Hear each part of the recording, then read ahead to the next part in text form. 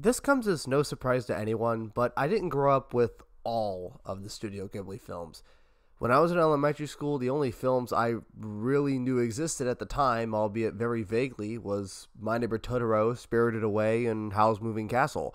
And back then, I didn't even know what Studio Ghibli was because I was too young to comprehend shit like that. But just like most kids my age during this time frame, I watched a lot of television. One channel that I watched a lot was the Disney Channel. I mean, come on, who hasn't watched Disney Channel, Cartoon Network, or Nickelodeon at one point in their childhood? Those are huge staples. And with that, I watched really just a bunch of Disney Channel originals and Disney Channel films that were made only for the channel and was not really exposed to any form of media outside of that.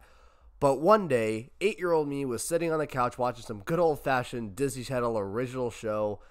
I don't know. Let's just say Sweet Life of Zack and Cody. I think that was on during that time. When all of a sudden I saw a trailer for a film that I don't recall seeing anything like it before. All I remember about that moment now was just I saw a fish turn into a girl. That's it. It wouldn't be until years later where not only would I actually watch the film, I would look more into that film and discover how much marketing Disney did to promote it, and how it was a very huge hit internationally here for Studio Ghibli compared to past films. We're diving in here on the latest edition of the Studio Ghibli Project, episode 17, Ponyo on the Cliff by the Sea, also known as Ponyo. The movie follows a 5-year-old boy named Sosuke who lives on an oceanside cliff with his mother Lisa. One day he finds a goldfish trapped in a bottle on the beach and upon rescuing her, names her Ponyo. But it turns out that she is no ordinary goldfish. She is actually the daughter of a masterful wizard and a sea goddess. After a little bit, Ponyo quickly falls in love with Sosuke and uses her father's magic to transform herself into a young girl, but the use of such powerful sorcery causes a dangerous imbalance in the world. As the days go by and Ponyo's father literally sends the ocean's waves to find his daughter, Sosuke and Ponyo embark on an adventure of a lifetime to save the world and fulfill Ponyo's dreams of becoming human. Production for Ponyo began in May of 2006, with the key animation beginning 5 months later in October. It was publicly announced on March 19, 2007 that Ghibli will be working on their next Miyazaki project, and a screen capture was revealed to the public the next day of what we now know as Ponyo in a Pail of Water. This is something I wanted to highlight when it comes to this film because this is where Miyazaki's beliefs are shown in a big way, as none of this film is computer generated. All of it is hand-drawn. The decision was made after it was discovered the computer graphics section at Ghibli was shut down before production began, leaving the studio to go old school. Even though Miyazaki was the creator of Ponyo, not that many people know that Miyazaki started his journey through the industry as an animator, so he took advantage of this opportunity and was heavily involved in the animation process and constantly challenged himself by experimenting with the most important scenes in the film. When the animation was done, the studio created 170,000 different images that would turn into an hour and 41-minute film, a record for a Miyazaki film. The movie came out in Japan on July 19th, 2008, but many of you guys are familiar with the English release over a year later on August 14th, 2009, which made $1.2 million on opening night, $3.5 million in its first weekend in North America, and a total of over $15 million in 927 theaters out of the over $200 million worldwide box office gross this movie obtained. To put that into perspective, Princess Mononoke opened in North America in 38 theaters in 1999, making just over $24,000.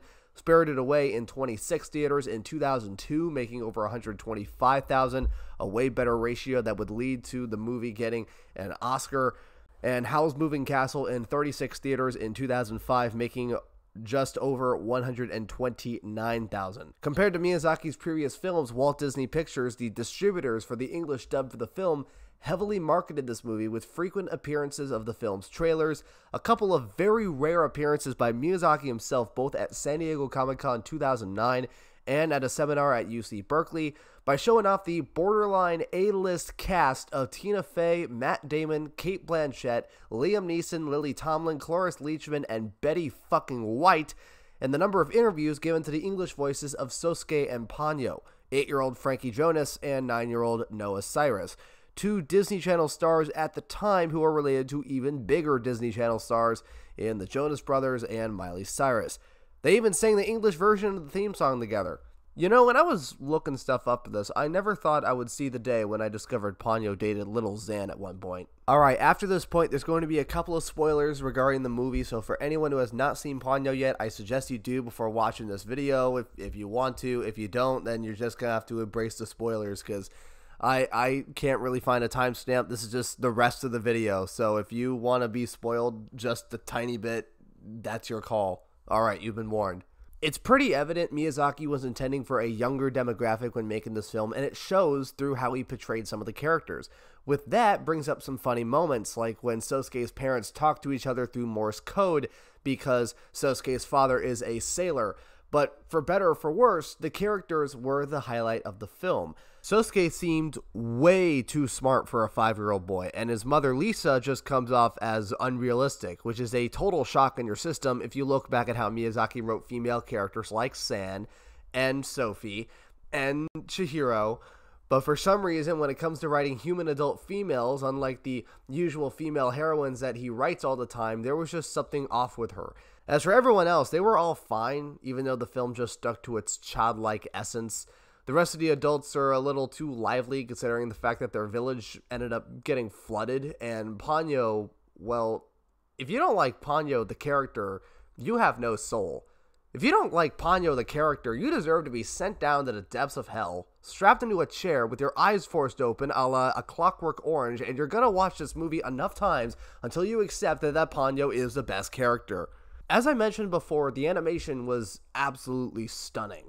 There was something exclusive this film had, and it was how there was always movement, something Miyazaki always wanted to experiment with, which played a huge part thanks to the film being entirely hand-drawn.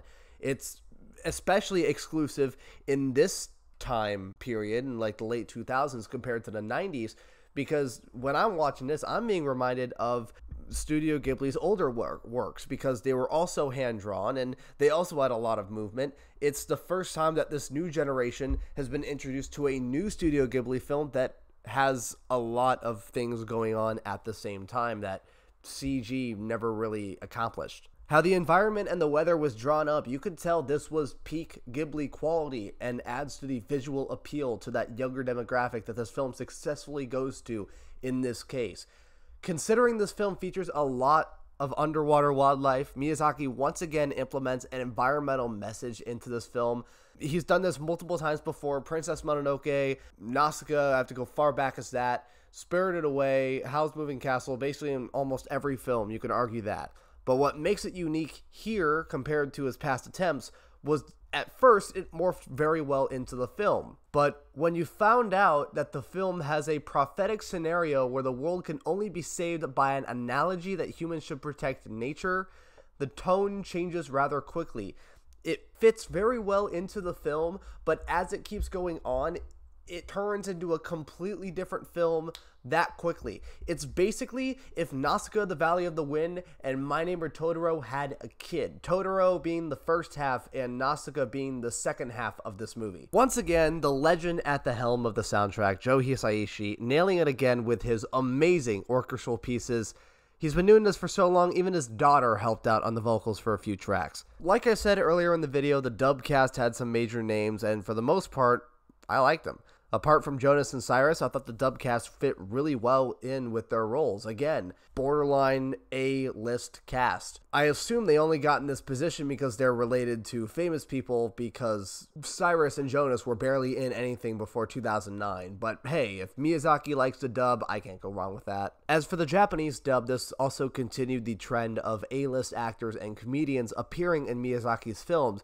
But the one voice actress that made an appearance, or should I say made her return on a Miyazaki film, was Rumi Hidagi, who played Lisa, Sosuke's mom, 7 years after she played Chihiro in Spirited Away. She would end up appearing in another Studio Ghibli film after this and From Up on Poppy Hill, but in this case I thought it was a pretty cool reunion nonetheless. While some things are different about Ponyo compared to almost everything else Miyazaki has come out with up until this point, personally, that lasting effect that you get when you finish a Miyazaki film, it's still there. If not, in some cases during the film, it got bigger, it got more impactful. When I saw the scene where Ponyo was running on the waves during the flood, that was, in my mind, an amazing example of how far someone's imagination can go. And it's easily understandable why not only kids my age, but kids now would want to see it. I've seen people older than me say that Ponyo is their favorite film, and I can see that. There is something in this film that everyone would latch onto. Just because it's a kid's film doesn't mean it's only for kids. And with that, I'm giving Ponyo a 9 out of 10. Thank you guys for watching the latest edition of the Studio Ghibli project. If you like this video, hit the like button down below. If you want to see more videos like this in the near future, you can hit the subscribe button either on the screen or down below right next to my channel. Also, if you want to see any videos that I've made in the past, there are videos on the screen as well as down in my channel below. And with that, my name is Payne, and we'll see you in the next video.